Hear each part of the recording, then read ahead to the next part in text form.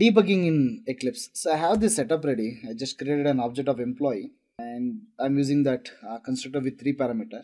You see, whatever this is visible to you, it is just an what? For our perception, ID is showing it, the parameter list.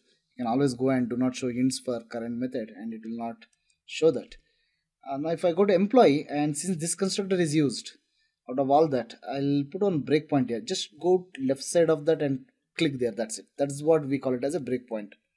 Now I'll come to test and I'll right click here, run as debug as Java application, or the shortcut is Control Shift D. This is the one, Control Shift D. So I'll say Control Shift D for debug. Now debug started.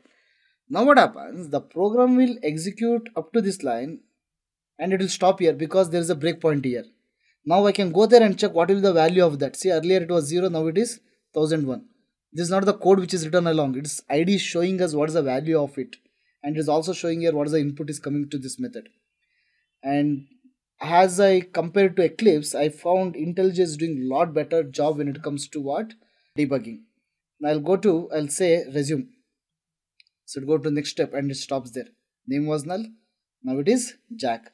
And same way if I go to salary. Now see, salary value is already 0.0. Remember that? What is the first thing happen in any constructor? Is to initialize the data members with default values. So the salary has been initialized with 0.0. Now if I say resume further and it breaks there, stops there. Now the salary value becomes 6060.